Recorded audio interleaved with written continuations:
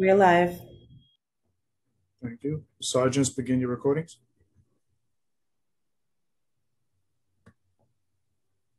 Cloud is up. Backup is rolling. Thank you. Sergeant Polite, you may begin to open.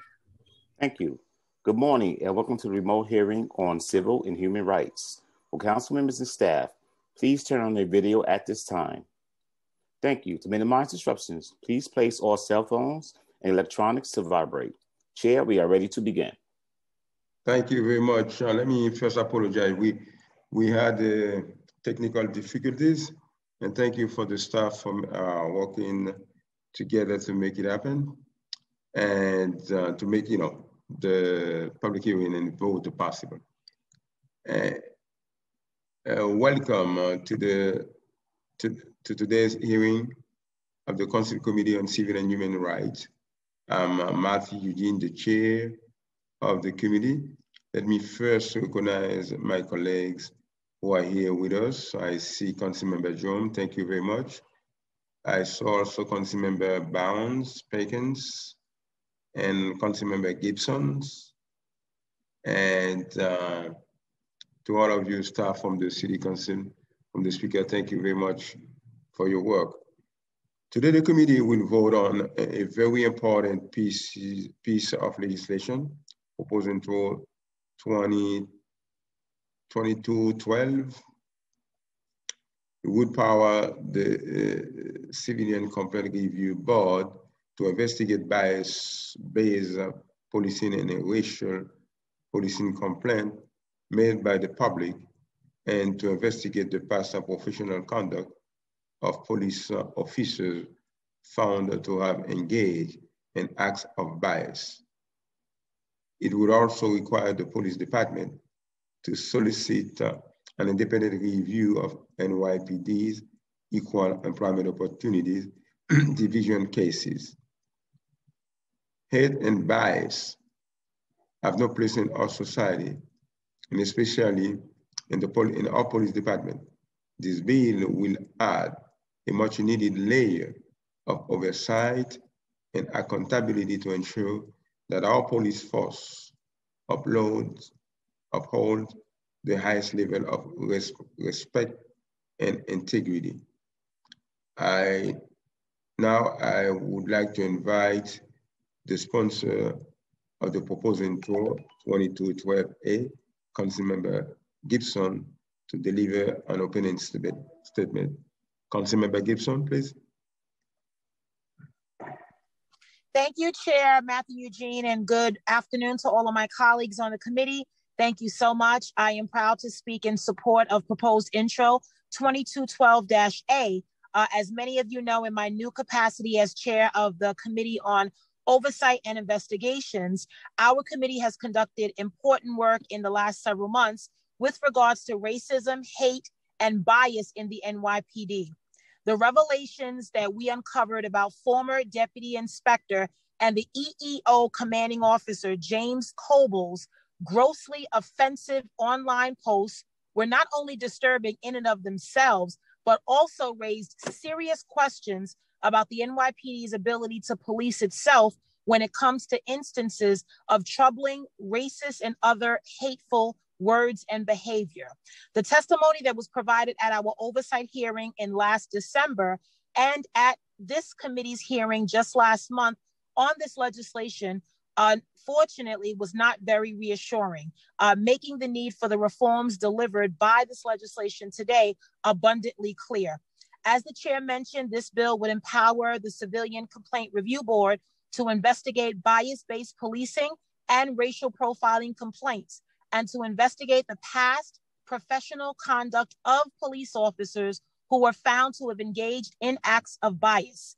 This will be a very significant and impactful reform measure put forth today.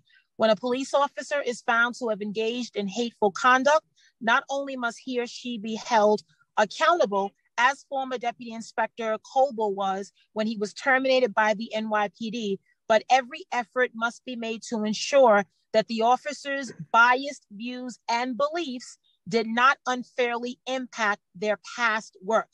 And in that vein, the bill also requires the police department to solicit an independent review of cases that are handled by the NYPD's Equal Employment Opportunity Division while it was led by this former Deputy Inspector Coble. Truly, we believe and we're optimistic that these reforms will reassure New Yorkers that we have robust procedures in place to ensure that the police department is protecting them and enforcing our laws fairly, always free from hate and bias, and with the courtesy, professionalism, and respect that all New Yorkers deserve. These measures will also benefit the thousands of officers who go to work every day wanting nothing more than to protect their fellow New Yorkers and look out for everyone, no matter the background or identity. Every officer deserves to work in an environment that is free of corrosive and dangerous elements, such as hateful ideologies and what we've seen with this former deputy inspector. I'd like to thank Ed Atkin and the team at the O&I committee, my director of legislation and policy, Jeffrey Velasquez, and everyone who worked really hard on this bill. And certainly I want to recognize our former colleague and former chair of this committee, now Congressmember Richie Torres, for really starting this process and leading the way on this investigation and allowing this legislation to come forward. I hope my colleagues on the committee will support this bill. We believe it moves us forward and continuously having the conversation around biased policing and racism in our department, and we truly hope that you can support this legislation. Thank you so much, Chair Eugene, and thank you to the members on the committee. Thank you very much, Councilmember Gibson. Thank you. Now I would like to ask the committee clerk to conduct a roll call vote on this very important bill. Billy? Councilmember Perkins will be voting from my screen. So just give me a couple of minutes when you call him to unmute. Sure, absolutely. Thank you. William Martin, Committee Clerk, roll call vote, Committee on Civil and Human Rights, proposed introduction 2212A, Chair Eugene. Before I vote, I want to acknowledge also that Councilmember Brad Lender have joined us. Thank you, Councilmember Lender. I vote aye. Thank you. Councilmember Barron. Permission to explain my vote. Yes, sir. Thank you, Mr. Chair. I want to thank my colleagues for this opportunity to talk about this bill. And I think that the intent of the bill is commendable, but there's a scripture that says you don't put new wine into old wine flasks. The CCRB is inadequate, incompetent, ineffective, and just not able to do the task that it is appointed to do. So we're adding another component, expecting that an entity that has not proven its ability to address the issues either in discriminating, either in selecting the cases that they pursue or in coming to the results that are necessary. And there are many factors that inhibit them getting to that conclusion, but they are inadequate. And just to let you know, finally, after more than a year in drafting, I will be introducing legislation today that calls for an elected civilian review board. We're calling that the Community Power Act, standing for police oversight with elected review. And that's what we need, not this CCRB, which has not given us the results that we need.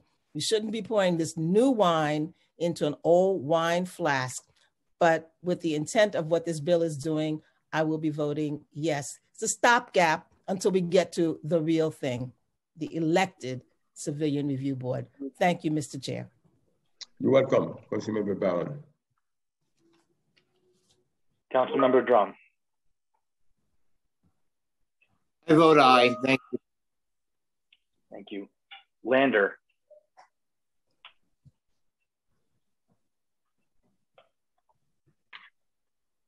Sorry, request permission to explain my vote? Permission granted. Thank you very much. I'm going to be abstaining today for the reasons both that Councilmember Barron spoke to. I mean, this is a critical issue. I appreciate the work of the chair. Rooting out bias in the NYPD and what we learned about Officer Coble requires, a very strong response. But first, This bill further affirms the NYPD commissioner's sole responsibility over discipline. We have another resolution we're passing today calling on the state to change that, but until we do, I just don't see a reason to believe that this bill will make any difference. And in addition, my apologies.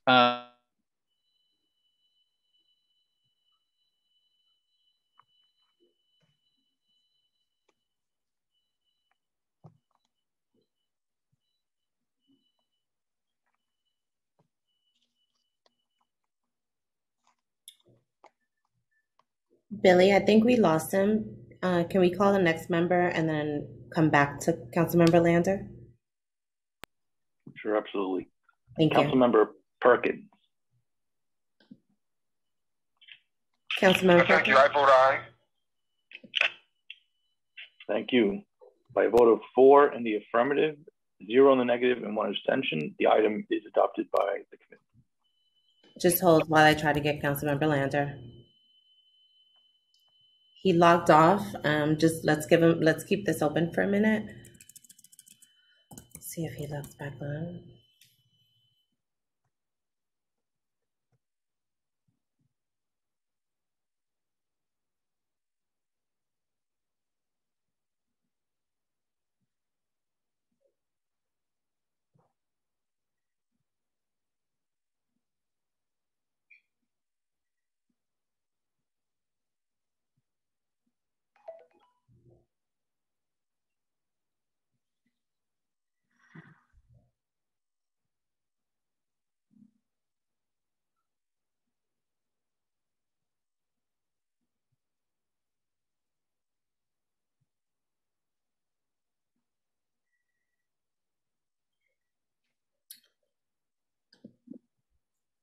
Councilmember Lander has signed back on. Councilmember Lander?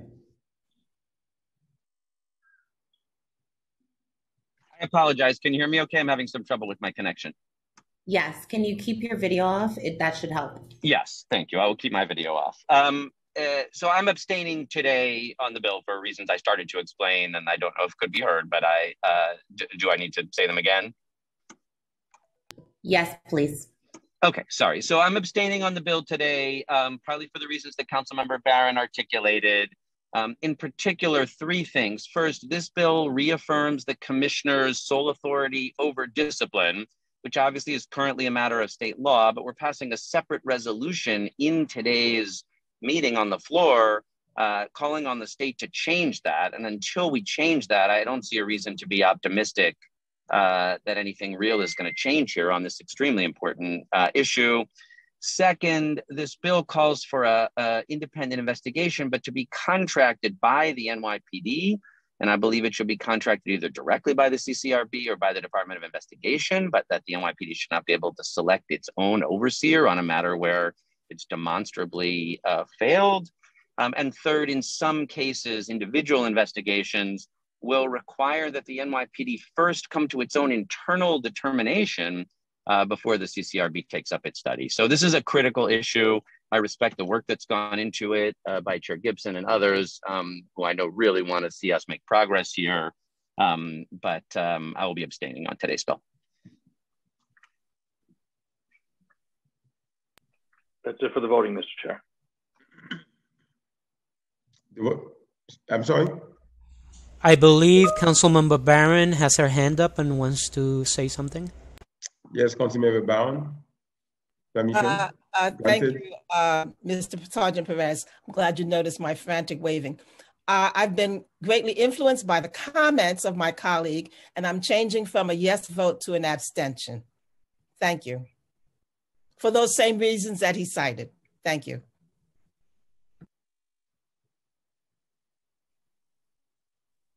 Okay, revised vote in the Committee on Civil and Human Rights.